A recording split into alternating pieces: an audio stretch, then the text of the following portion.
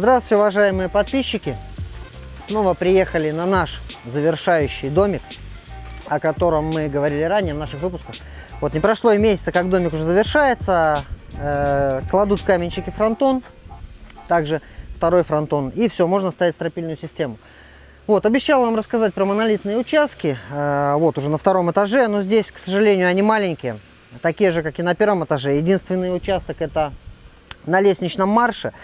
По проекту лестницу требовалось заливать, но в данном случае от лестницы заказчик отказывается, поэтому, естественно, зададут вопрос, а что это за патронаж такой, торчит из доски. Это, ребят, просто оставляем концы, ну, выражаюсь просто по-русски, концы арматуры, для того, что если заказчик надумает заливать монолитную лестницу, чтобы была связь с монолитной плитой. Здесь будет монолитная плита, участок, и будет лестница. Соответственно, вот такие монолитные участочки, и навес у нас будет небольшой, это вход в крыльцо, домик сам по себе маленький. Вот, сегодня ребята завяжут каркас, опоры, соответственно, у нас несущая стена и столбы из полнотелого кирпича. Это у нас данные опоры для монолитной плиты. Соответственно, пояса можем с вами рассмотреть.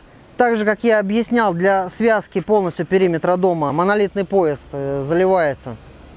Но уже под кровлю для Мауэрлата не обязательно лить монолитный пояс, хотя также можно это сделать.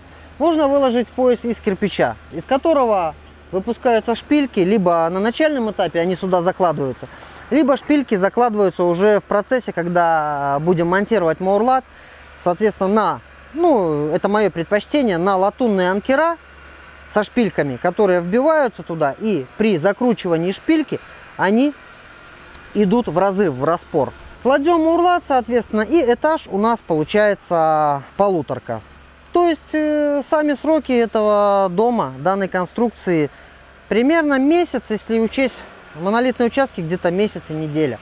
То есть уже можно будет приступать к кровле.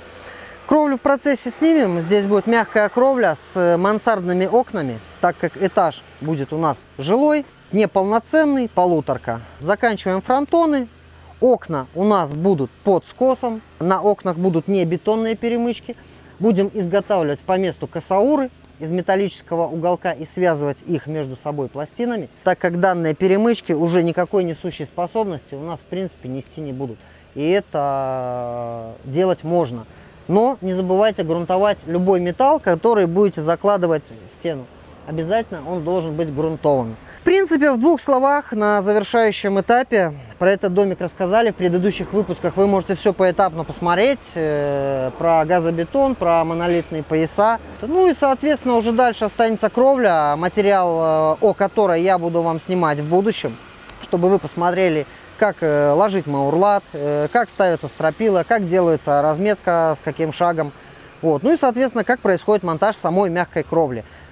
И еще такой момент, я думаю, вам будет интересно посмотреть, как вообще монтируются мансардные окна. Именно в данном случае они будут монтироваться сразу в стропильную систему, но также их можно монтировать уже в существующую кровлю. Я думаю, этот момент нужно будет заснять, так как достаточно людей, естественно, их монтировали, но многие не представляют, как это делать, потому что там есть некоторые свои тонкости. Представьте просто логически, что это окно у вас находится на кровле, на полотне кровли, и все нюансы, которых нужно избежать, мы с вами рассмотрим, так как обратного пути у нас не будет, либо будет только с демонтажом и устранением каких-то протечек. Поэтому такие работы должны проводиться качественно, под особым контролем.